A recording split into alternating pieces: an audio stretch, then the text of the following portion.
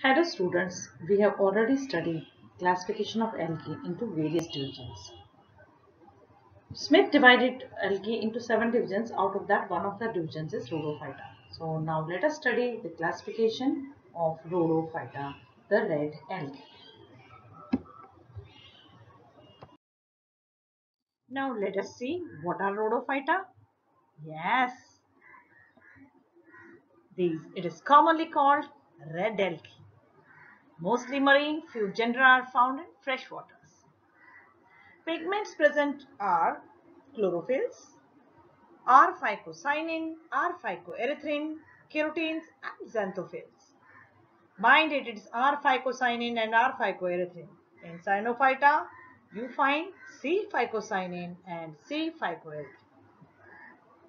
Reserve food material is Floridian starch. You have studied chlorophyta. What you have studied? What is the reserve food material in chlorophyta? Yes, it is starch. When you treat that starch with iodine, you get a blue coloration. But here, you won't get a blue coloration. You will get reddish wine color. That's why the name is Floridian starch. In this algae, vegetative and reproductive structures are without flagella. They are non-motile. Classify Rhodophyta. Rhodophyta, also called red algae. It has been derived from a Greek word rhodon, which means red, rose, and phyton, which means plant. So the color of these algae is red. They show variation in the color, somewhat reddish, light red, dark red, bluish purplish red, and these are the ranges in coloration according to the depth. This phenomenon of adjustment of photosynthetic pigments according to the depth is known as chromatic adaptation or Gaddy-Koff phenomenon. The chlorophyll, the red coloration is due to the predominance of red pigment R-phycoerythrin. It is found in combination with R-phycocyanin. So it imparts red coloration to the algae. And rest of the pigments present are chlorophyll A, chlorophyll D, mind it, chlorophyll B is completely absent.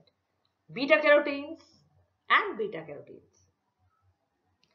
Reserve food material you know is Floridian starch, floridesoid, and monoglycerates in some cases. Reproduction takes place by all the three methods: vegetative, asexual, and sexual means. He just included only one class in Rhodophyta, and that is none other than Rhodophyceae. He then subdivided Rhodophyceae into two subclasses. What are these? Bangioideae and Floridae.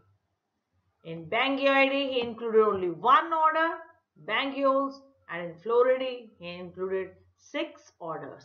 And what are these? Nymmalionails, Giladiales, Cryptonemials, Gigartinials, Rhodomenials, and Ceramials. So we'll be concentrating only on Nymmalionails and Ceramials. In Nymmalionails and Ceramials, we have formation of carpospores. In Nymmalionails, carpospores are haploid, whereas in Ceramials, carpospores are diploid. Carpospores are formed directly or indirectly. Carpospores are formed as a result of meiosis. They are haploid in nature in Nymmalionails, whereas in Ceramials, zygote does not undergo meiosis, it undergoes mitosis and produces the carpospores which are diploid. Whereas in Nymmalionails, the zygote undergoes meiosis, then it produces the carpospores. So carpospores here are haploid, whereas in Ceramials, these are diploid.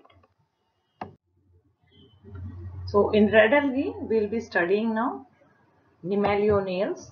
In Nymmalionails, we'll be studying one type, and that will be Batrachosperma.